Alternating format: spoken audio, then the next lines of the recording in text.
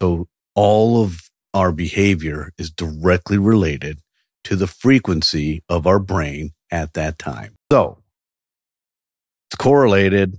There's a correlation and there's a fabric to all of this. The amygdala, the reptile brain, strong, sophisticated, loves to work, activates, and does all these things to suck the oxygen-rich red blood from our forehead, our patience, our presence, our philosophical thinking, our waning, our humanity. Your amygdala doesn't care. It's like, listen, I'm a reptile. So all of our behavior is directly related to the frequency of our brain at that time. That's a mind bender. Humans, since we were cave men and women, dragging knuckles across this earth, trying to survive and build a species, we have relied on, created, or discovered ways to change our state of mind by modulating the speed of our frequency. And I guarantee you, most people have never even thought about this. So when we are feeling mentally lethargic, we woke up, we're not feeling our best, we got a big to-do list, what do we reach for?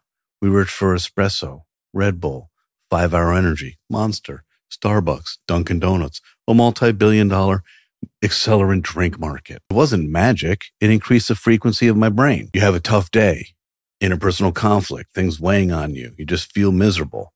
You say, hey, I'm going to have a glass of wine.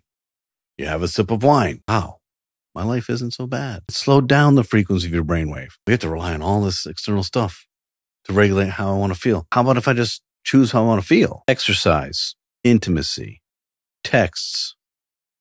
All of these things modulate the frequency of our brain. And the frequency of our brain directly correlates to our behavior, our mood, and our thoughts. All the time, every time. That's so cool.